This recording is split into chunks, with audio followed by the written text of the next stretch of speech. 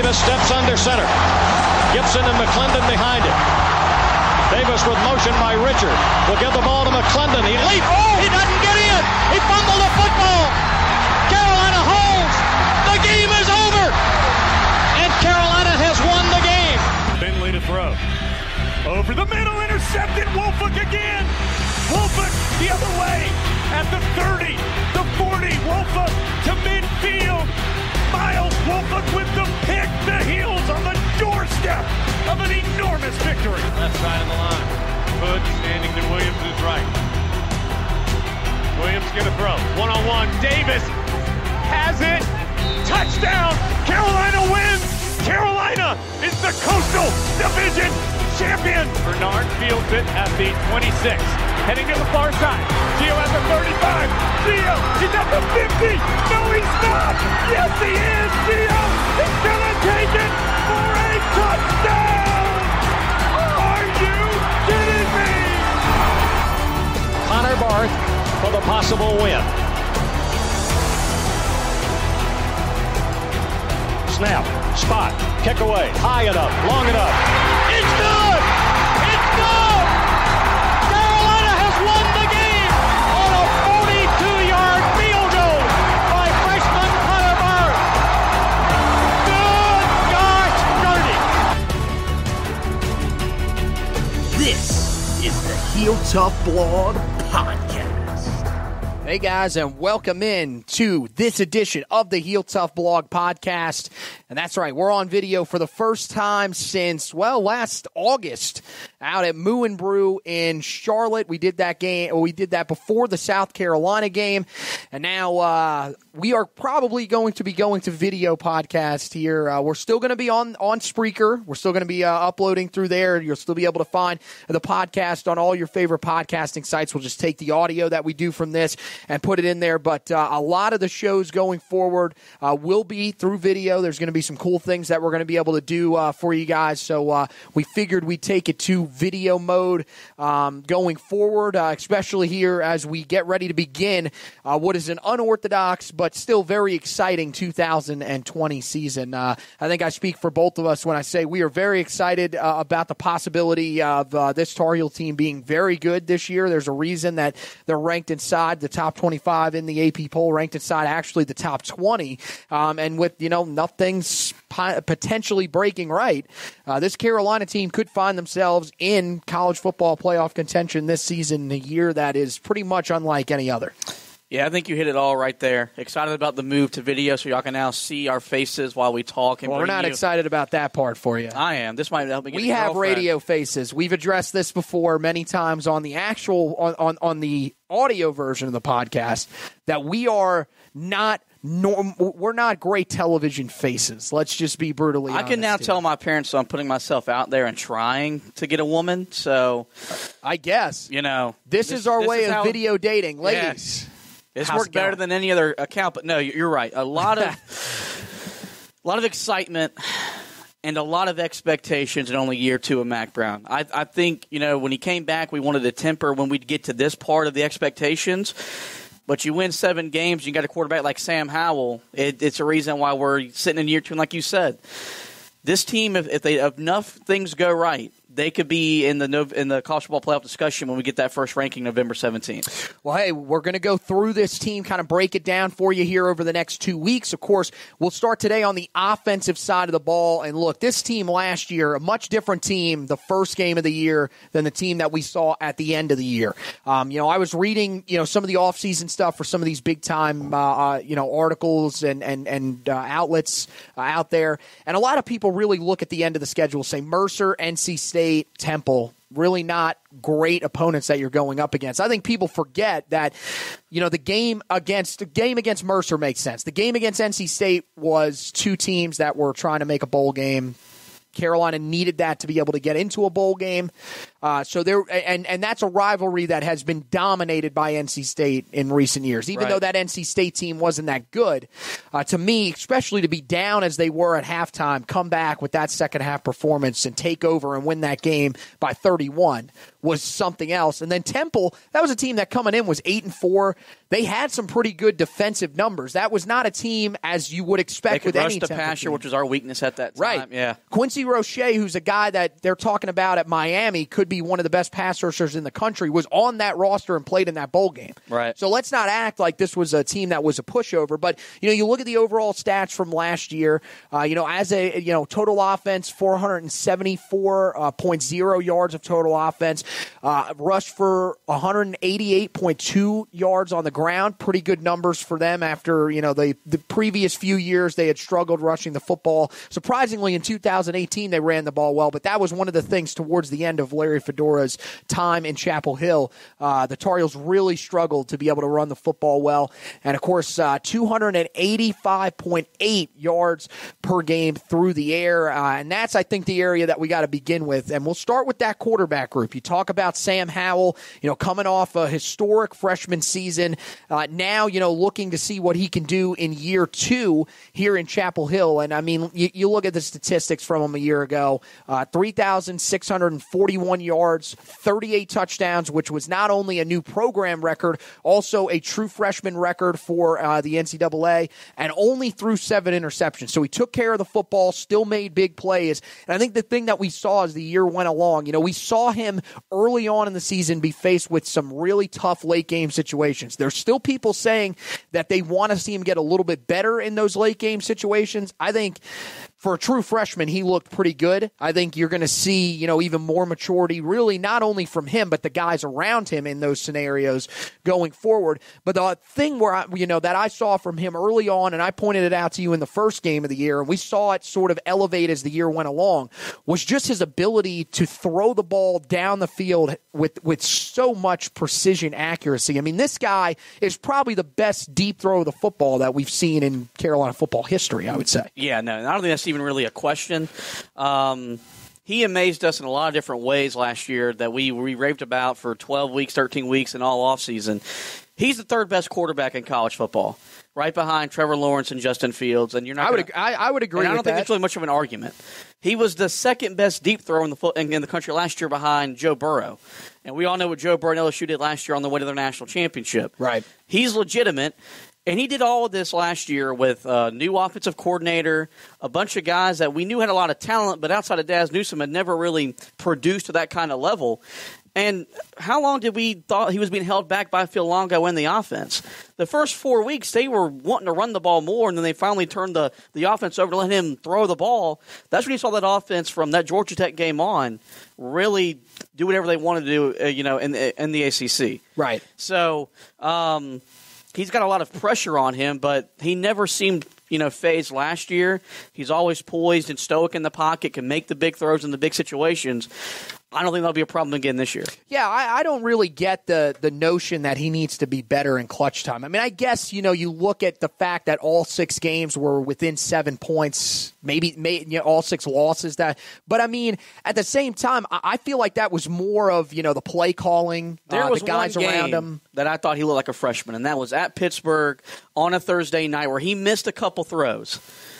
And outside of that, yes, but yeah, even in that game right. And the game against Virginia, his defense was beat to hell, and we were still there with a chance to win. Yeah, you should. I mean, that was you look that you can't let up 38 points to Virginia Pittsburgh or Virginia. Yeah, either one of those games, you cannot let up as many points as you let up.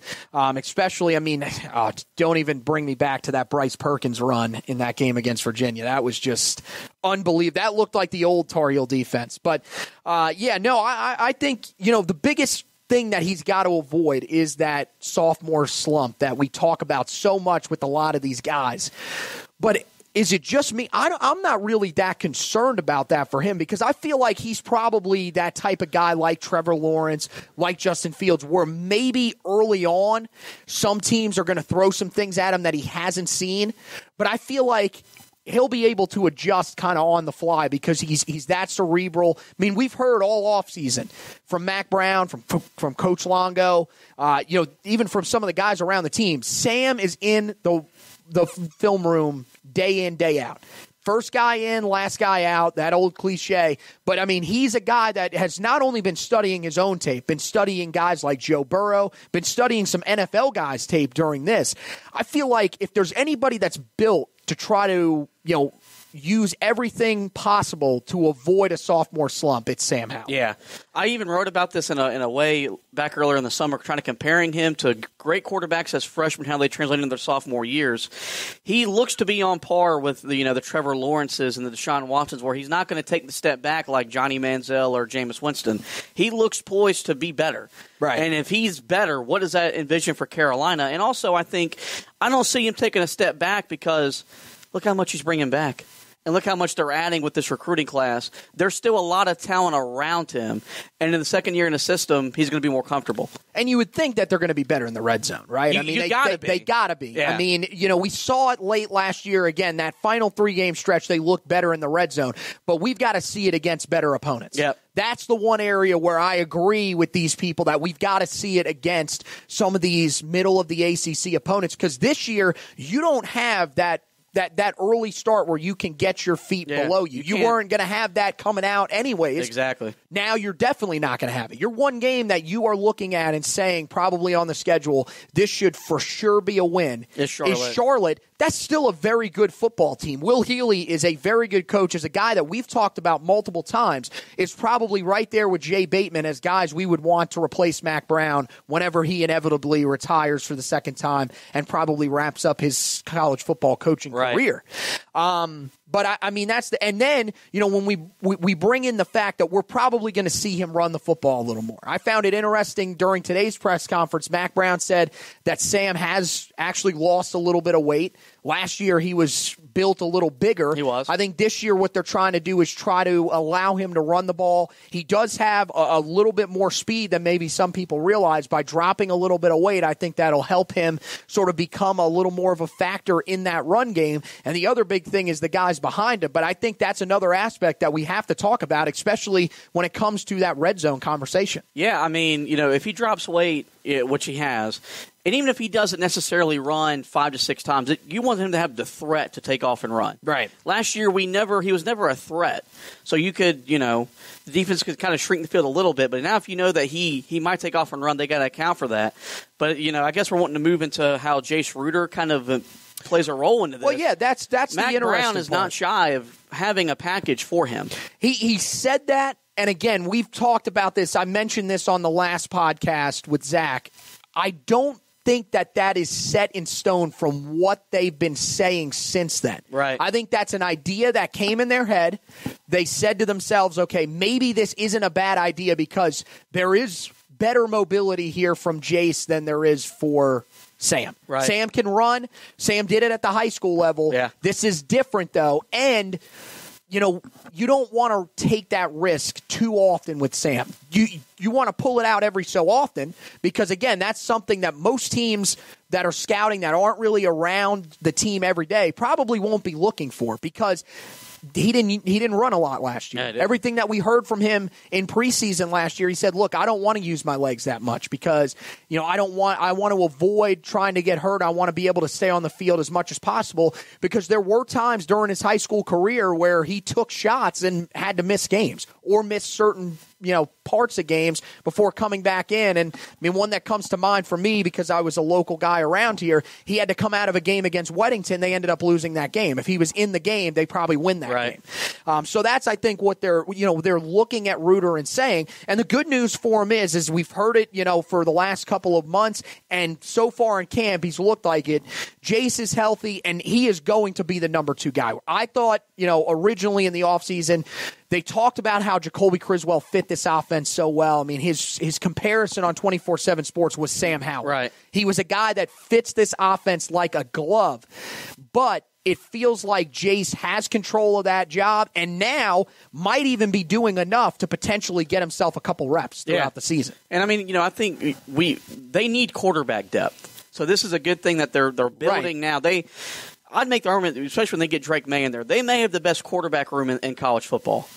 It's going to be close. I think it's definitely going to have an argument, and it's I mean, depending on what happens for Clemson, I think you could say they would be the best in the ACC. It's going to be close, but they're getting there. Yes, for sure. But, you look at with what COVID can bring up, and, we don't want to speculate something, but depth is going to be important at every position across the board. Especially your quarterback. Yeah. You have got to have a guy, if for some reason Sam has to sit out a game because of COVID, or if he just gets injured. Which is possible. This is football. It's football. I mean, last year, Vincent Amendola would have been our guy taking snaps. Carolina wasn't going to win with Vincent Amendola. Yeah. You can win with Jace Ruder. Congratulations to Vincent, by the way, who was in the transfer portal hoping to find a new destination for him.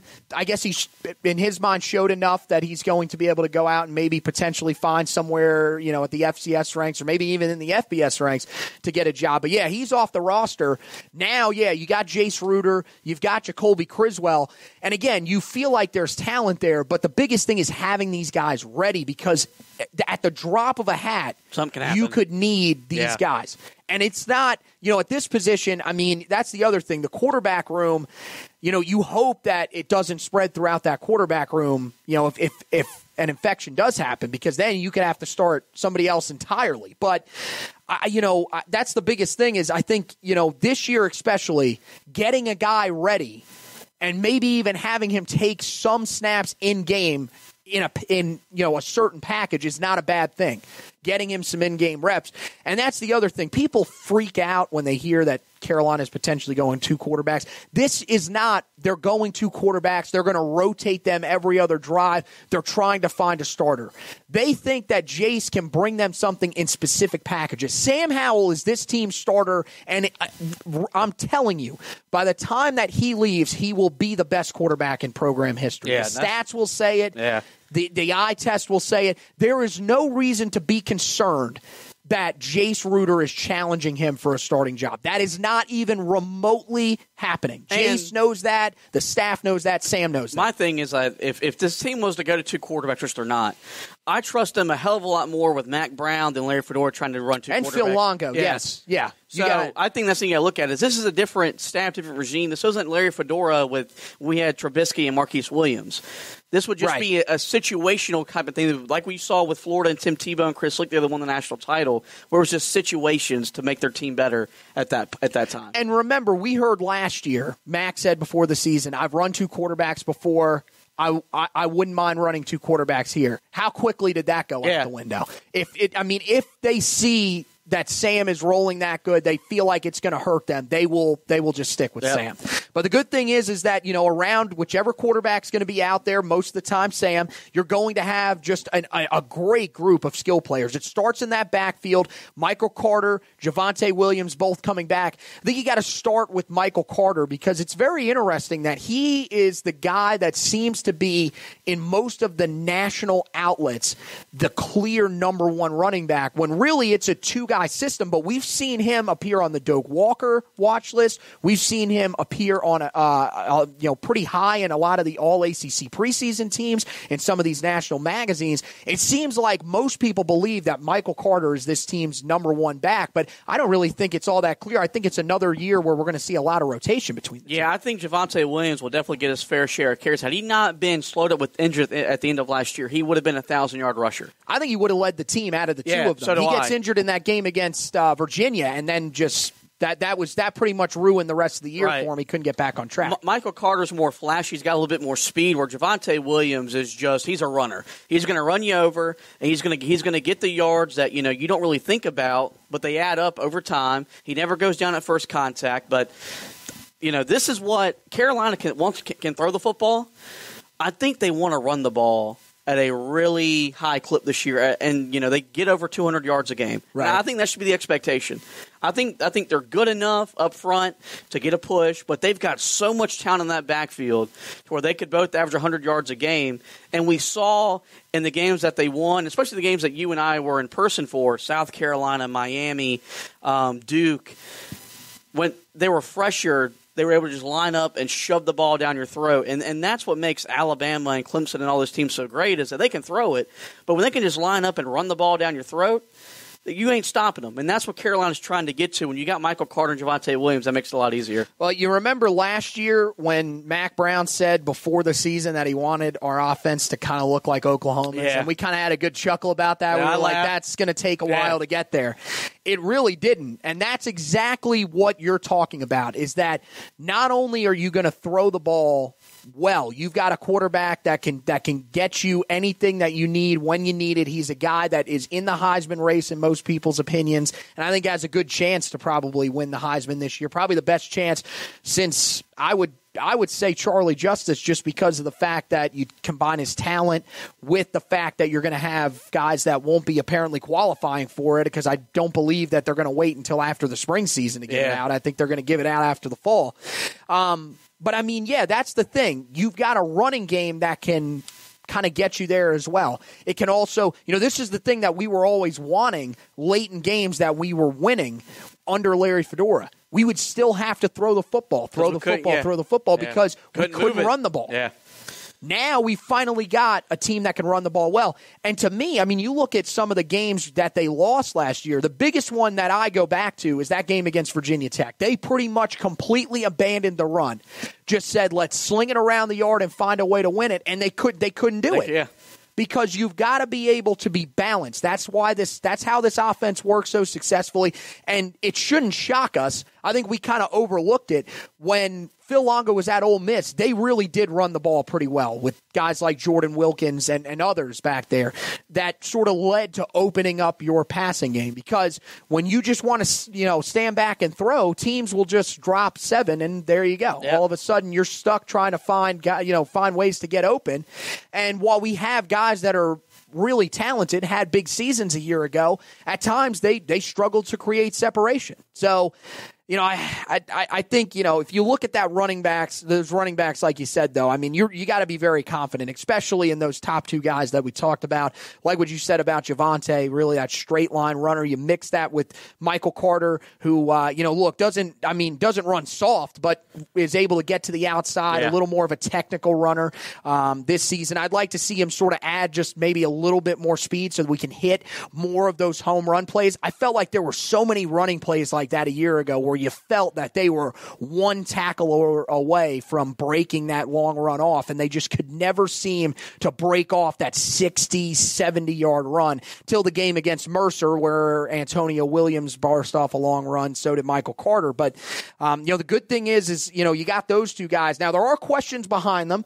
Josh Henderson, who we saw a little bit of late in the season in some, mop-up duty, as well as, guys like true freshman DJ Jones, true freshman Elijah Green, and walk-on British Brooks, all battling for reps back there. But I feel like Josh Henderson is probably your guy here.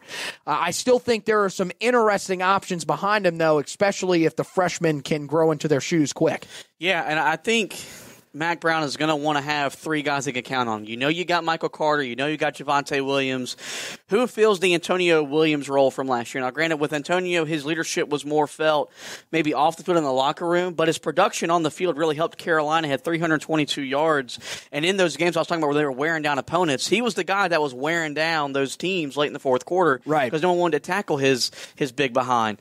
I think Josh Henderson is going to be that guy. I wrote about that back when we did our breakout players. I think he's going to be a guy that will break out. And I don't know if that means he's going to run for 500 yards or 10 touchdowns, but I think he's going to be a productive member of the backfield to give Mac Brown this offense that 3-horse trio that they're looking for. So, yeah, I mean, you're just looking for a guy that, let's say that Michael Carter or Javonte Williams goes down for a week, which is possible. Play. Yeah, we saw it last year. Both of them have struggled with health. Right. I mean, we saw it last year. Both guys can get banged up. You got to think that this is another season, not only just with COVID, but this isn't a season where you weren't able to spend as much time in the weight room as you'd probably like. You might not be as conditioned as you might like as well.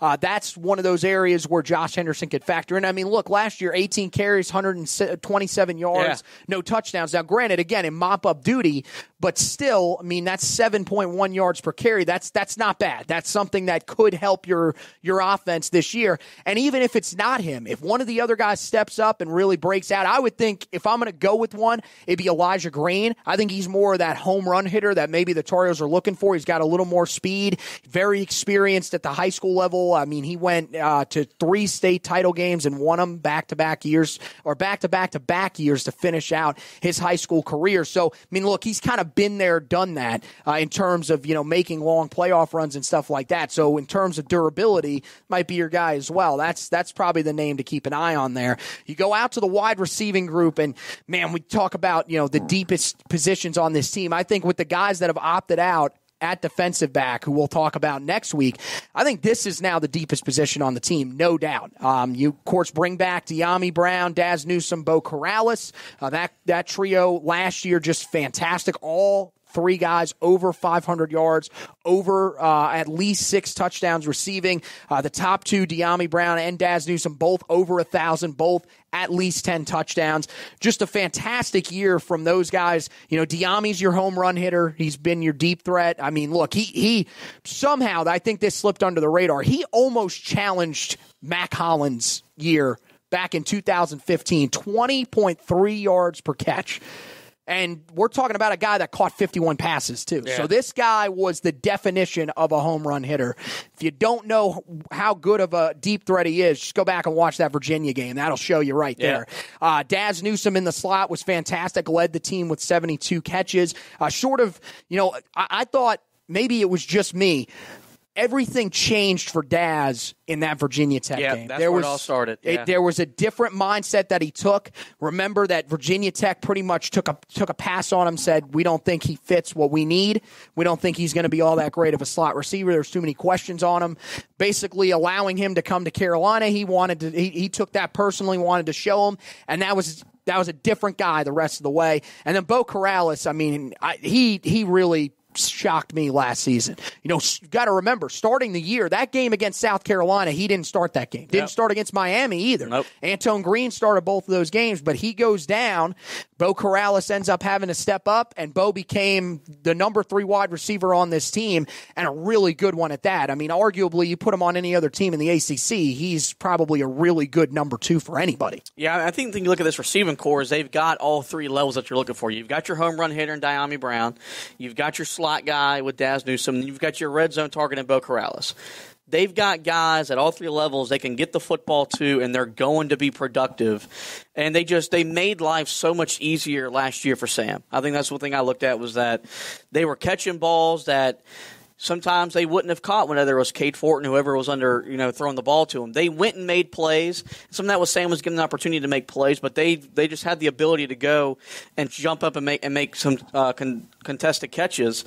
And it's, that's as good as a tree you're going to find in the ACC receiving wise. I'm looking at our little rundown here that you typed up for us. We got the Groves and Downs battling for reps in the slot. I do think, you're talking about depth. There is some depth there too. I don't know if I'd still go as far to say it's deeper than the backfield, even though the backfield has got some guys that are sitting out due to COVID.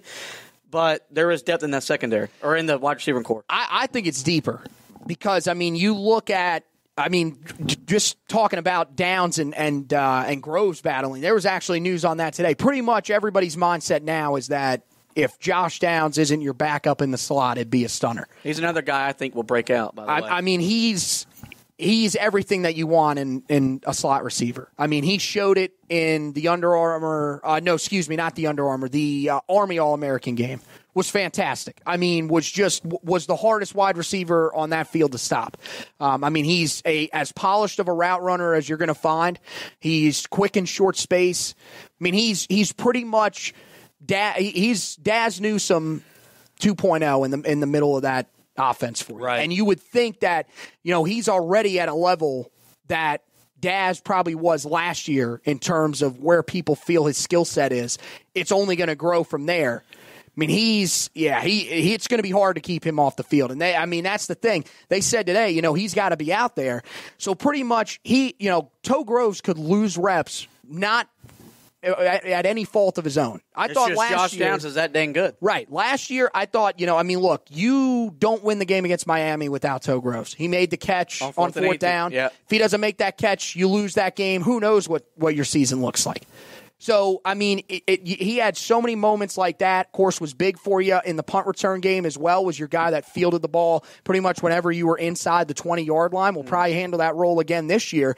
It's just, there's so much talent in that slot right now that it's a battle down there every day. You got to come prepared or else you could lose reps. So, all these guys, I think, the good news is you're going to be able to keep all these guys fresh. That was one of the main things that we've heard from Mack Brown throughout everything. And I think most people really just kind of relay it to the offensive side of the ball. Well, Mack wants us to be deep on the defensive side of the ball. Excuse me. Mack just really wants us to be deep on the defensive side of the ball. No, he also wants that on the offensive side. He wants when you take a guy off the field, you're putting a guy out there that's as good and is fresh. Yep.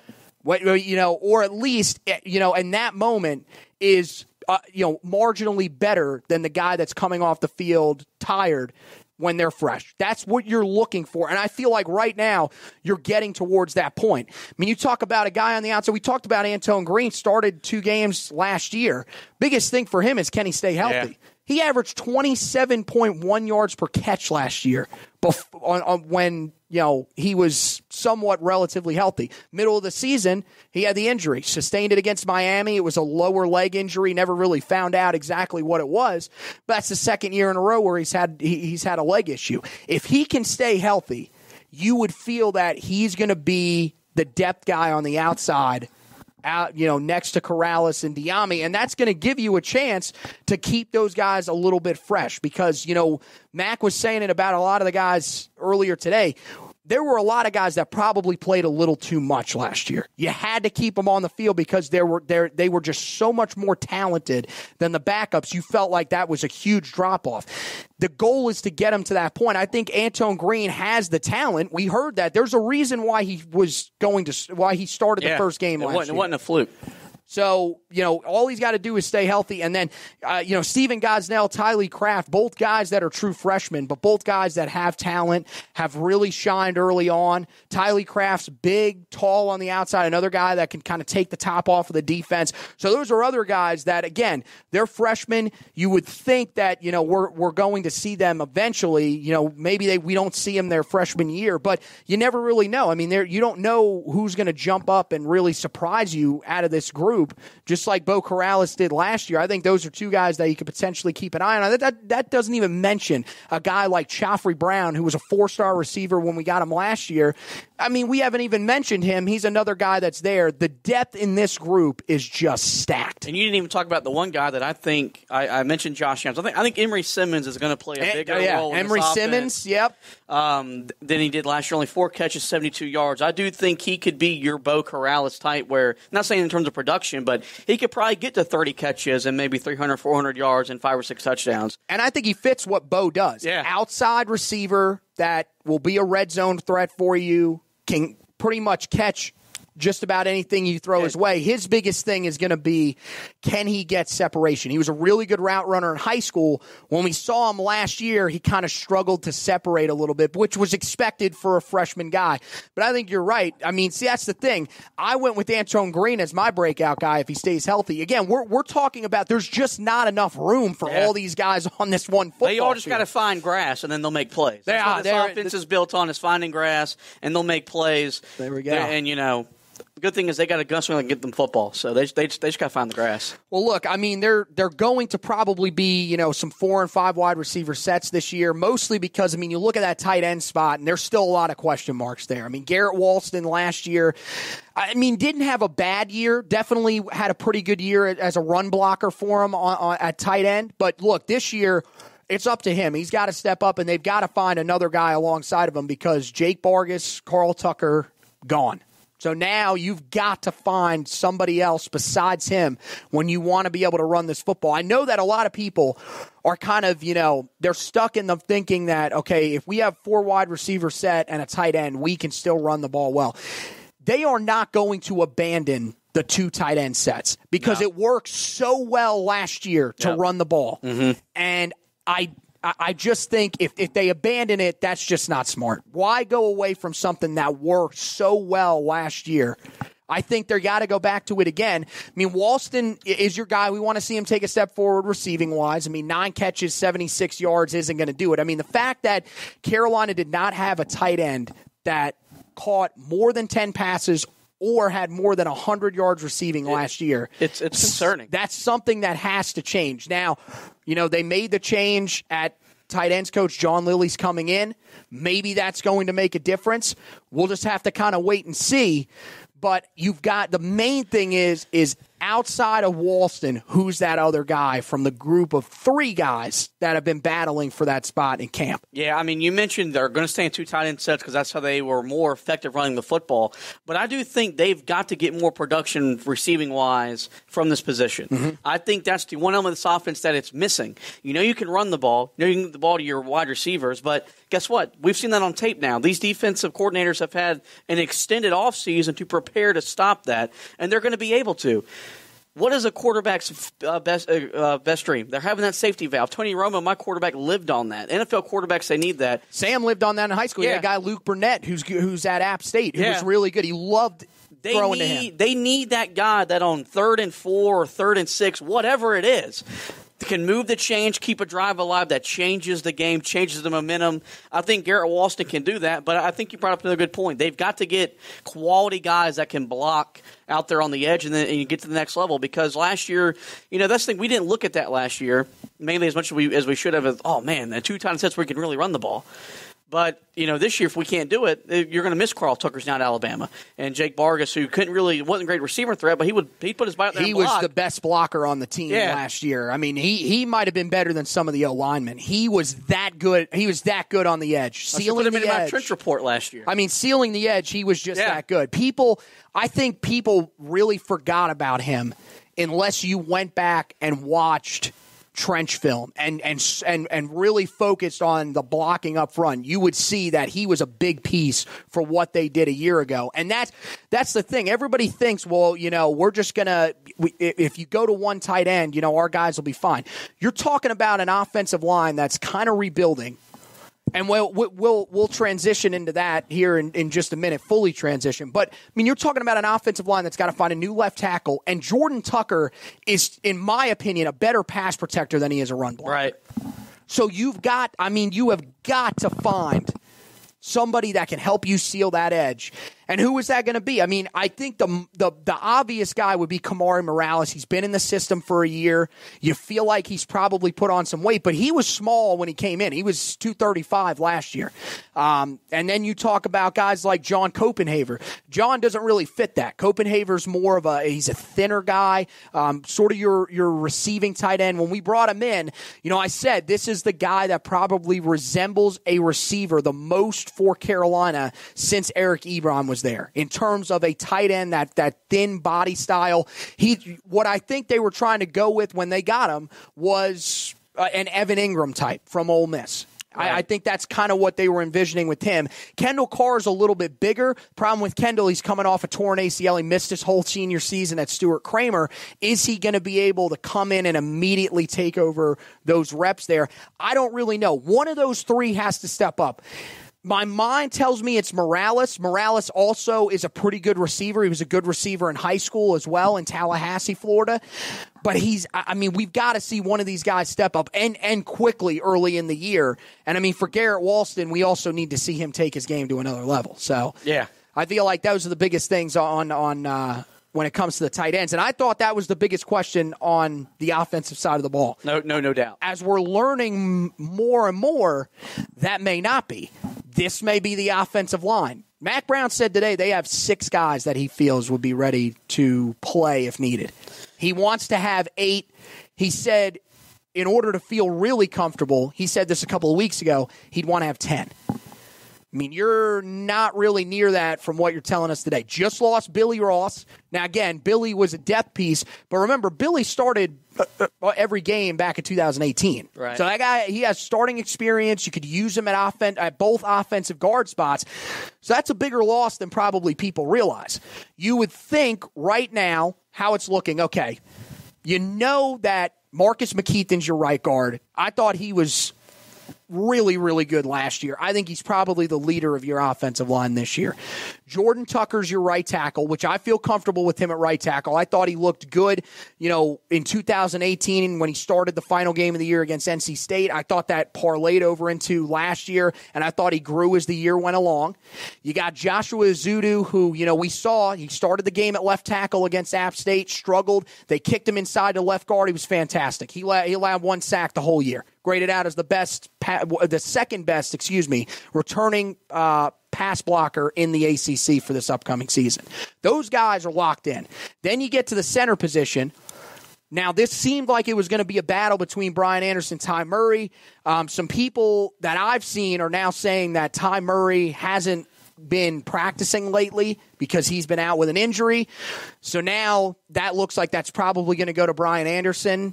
Unfortunately, Ty Murray will probably handle that backup role, but I think those reps will be split a little bit this year because Max said he is a little concerned about how much they used Brian throughout the final 11 games of the season after he took over for Nick Polino. Right. Then you go out to left tackle. Asim Richards is your guy. You got to live and die by him because you don't have Tristan Miller, who you were hoping to have. He's opted out of the 2020 season. So now you've got You got some concerns here. Well, if Jordan Tucker's your best pass blocker, you could kick him to left. They've said no. They've said they will keep him at right no matter what. Even if there is an injury to Richards, they would move Ezeudu out to left tackle and Jordan Tucker would stay at right tackle. So for That's some reason, you feel like they'd be willing to move him if he's your best pass blocker. You want to protect Sam's blind side. I guess maybe you got to wait and see he's on his backside 10, 12 times against Syracuse, then that makes you make the move. Look, this team had trouble a year ago protecting the quarterback. Yeah. I haven't gone back and watched each game and seen who, is credited with allowing a lot of the sacks. Maybe there were more sacks that were allowed by Jordan Tucker than we originally realized. The other thing that I think could factor in there is maybe he's just better to his right side. Maybe he doesn't move as smoothly to his left. Maybe his right is the best area for him, and I'm fine with that. Ezeudu's played left tackle last year. Now, I thought he struggled a little bit in that game against App State. He's going to have to elevate his play from there, but an ideal scenario, you wouldn't have to see that. But that's the other big thing about it.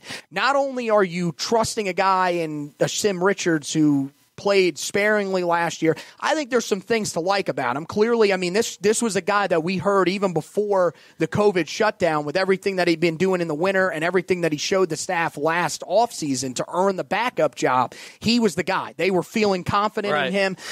But now you've kind of got no choice. But, you're talking about Max said 2 weeks ago, Joshua Ezeudu is your backup at both tackle spots. If one guy goes down, they have to kick him out. And what's going to happen is you would think that sixth guy that they're comfortable with playing is probably the guy that started at left guard for the early part of last season, the first 7 games, and Ed Montilus, who's good. He had some moments where he struggled. I think he struggled in pass protection. He's a pretty solid run blocker. Those are some areas that you got to get cleaned up with him. He's a nice backup, and that's a good guy to have. But apparently, outside of those guys, and maybe Ty Murray at center, you don't really have anybody that you're apparently that confident in. That's a little concerning to me. It's concerning to everybody. When your head coach comes out and says, I want to have 8 at the minimum, 10 at the max, and right now I got 6, that's not good. And Mac's not going to say that if he didn't feel something that needed to be said. Like, that was probably maybe a way to motivate the guys that are in there to, hey, I need you to be better because I want 8. Right now I got 6. But, there's just – we've been harping on it. You're going to need as much depth as you've ever had because there are going to be stuff that's going to come up this year. Yep. And right now – the offensive line last year wasn't great. They probably cost Carolina a couple games, especially that Pittsburgh against. We could not, neutralize their front. If they can't do that, then you're not going to be able to run the ball as well. You're not going to be able to throw the ball as well. You're not going to win. Yeah, look, we talked about, when the schedule came out, you avoid Clemson, you avoid Louisville, you avoid Pittsburgh. they can get after the passer. You're still going to face teams like Miami. I know they don't have Gregory Rousseau. They still get after the quarterback. Yeah. That's one of the things that they're known to be able to do.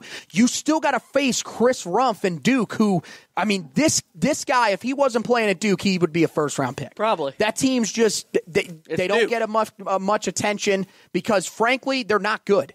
The rest of that team is not good around them, and but they don't care. But that's going to be a tough that's going to be a tough matchup. We saw that last year. They were one of the teams that were able to get after Sam pretty well last year, and almost found a way to win that game, if not for a miracle play. They did a better job taking us out of our comfort zone than Clemson did. Yeah. Yeah, I would agree with that. I'm not saying that just to say that. I was at both games in person. And again, that does not mean that Duke is better than Clemson. Clemson had an off game. We had thought that when we did that breakdown last year, if you go all the way back to that podcast, we said that could be one of the games where they overlook us because we thought it'll be an early game. It was. It's in our place, and it's in the heart of their schedule where they could overlook an opponent. But you're right. I thought, and they've done that year in and year out recently. When David Cutcliffe's been there, they've done a really good job of doing that. But you're going to face those type of teams. You know, NC State, another team, for years, they've been a defensive line factory. You've got to protect your quarterback or else you're not going to win. I know that we said, look, you know, we feel confident that Jace can come in there. I'm more confident in Jace than I was in Vincent Amendola a year ago. I will say that. That's no slight to Vincent. Jace Ruder can get you to 6-4. Jace Ruder is not Sam Howell. I don't want to be 6-4. Yeah, and the thing is if you lose him for games against Virginia Tech, you lose him. That was another team. They destroyed us, especially on the inside, getting after the passer.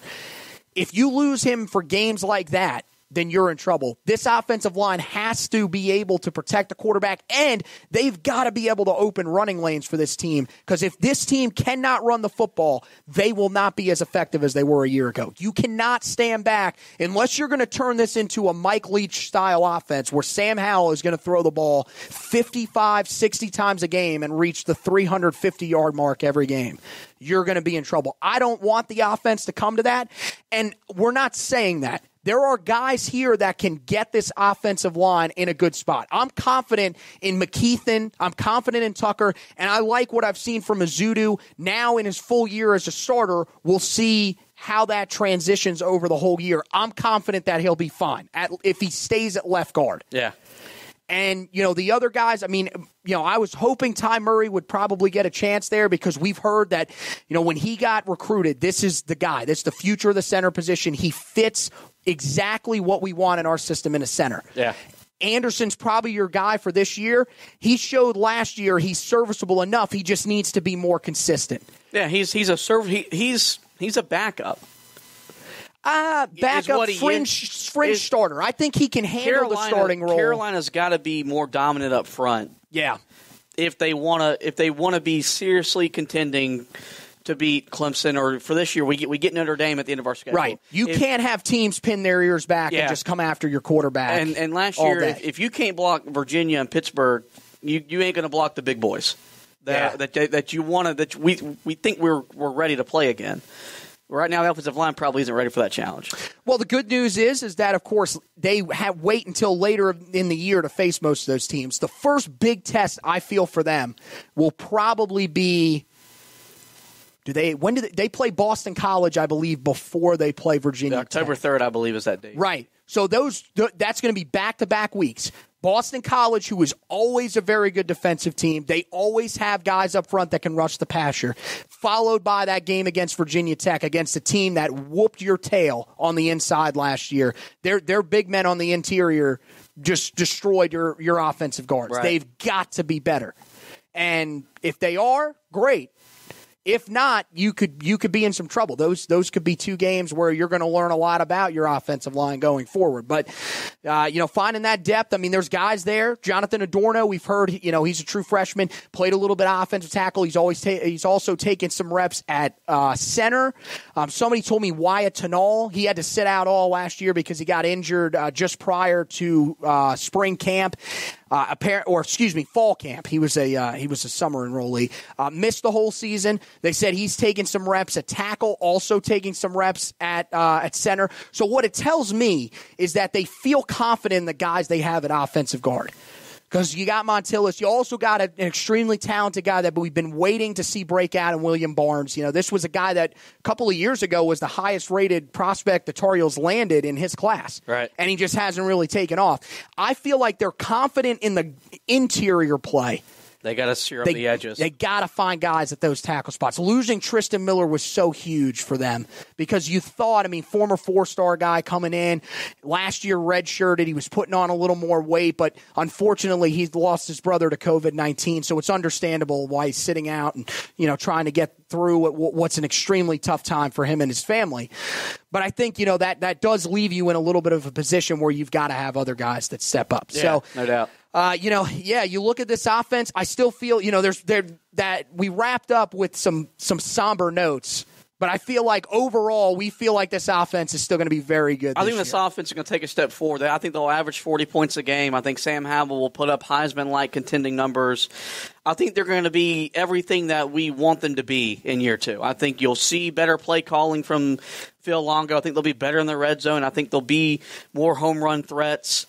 I think they're going to be fun to watch. Oh, for sure. I think that, this will be a team that week in and week out for the first time in years, we're going to hear talked about a lot, not only because they have to on College Game Day, because this team's going to be exciting. Not like 15 where they were pretty much like, well, we got to talk about them. They were forced, yeah. Yeah, we don't want to. But now they're going to be really invested in following this team, and a big part of that is because of the offense. So, of course, if you guys want to be able to go a little more in depth on these guys, we talked about a lot of the guys, but look, we mentioned Jacoby Criswell, got backup Jefferson Boaz at running back, all those guys that we mentioned. Well, we've got even more in-depth looks at what they can bring to the table this year on the website. Go to HeelToughBlog.com. We've got all of those full position previews online right now, all for the offense. You can check out the quarterbacks, running backs, wide receivers, tight ends, offensive line, and if you want to start getting prepared for next week, the defensive line is already up there. Linebackers is coming out tonight, as well as the defensive backs coming out tomorrow, and then we will release our final one, the special teams unit, before we head into full preseason mode, because believe it or not, that Syracuse game is not that far away. September 12th is coming pretty quickly. Also, make sure that you guys check out on the website the 2022 targets, narrowing down their recruitments. We got some really big targets that narrow down their recruitments here in recent days. You got Benji Gosnell, the 4-star tight end from up in Pilot Mountain, North Carolina, at East Surrey High School. That's the brother of Steven. He actually released the top 3, and then the top 3 players in the state of North Carolina. 5-star defensive tackle Travis Shaw, 4-star outside linebacker Jalen Walker, and 4-star wide receiver Shalik Knotts all announced that they will release something big, either a top schools list or Shalik Knotts just said something big. That can mean a commitment here in the coming days. So the 2022 class, I think as a lot of the 2021 guys are starting to realize, they're not going to be able to get on campus this year for normal visits that they take during the season. They might have to start moving their recruiting process along a little bit quicker and just going off of what they know relationship-wise and what they've known from previous visits to the school. So you guys can check that out on there. Also, make sure you go back, read that scouting report for Eli Sutton, the Tar Heels 2021 4-star offensive tackle commit. This coming week, we're going to scout another player from the state of Tennessee. It is going to be 2022 4-star offensive tackle Fisher Anderson. Make sure you guys keep an eye on the website for that. Also, make sure you like and follow the Facebook page. That's a new thing we're going to ask you guys to do since we're on video, so you don't miss an episode of the show. So we're, sometimes during the season we'll end up doing live shows. Other times they'll be pre-recorded like this one. But at the same time, we want you guys to make sure that you catch whenever these editions come out. We want you guys to go ahead, leave questions in there. I'm going to have the video pulled up whenever I have it playing. So if you guys have any questions, we can always answer those questions for you guys. If it's a live show, of course, we'll answer them right on camera for you guys as well. And we'll be doing a few of those throughout the year. Also, if you're on the podcast platform, if you're listening to this on Apple Podcasts, Google Podcasts, Spreaker, anywhere that you listen to your podcast, make sure that you rate, review, and subscribe to the podcast whenever you listen. We would greatly appreciate that. So we want to thank everyone for watching and those for listening. And as always, go Tar Heels!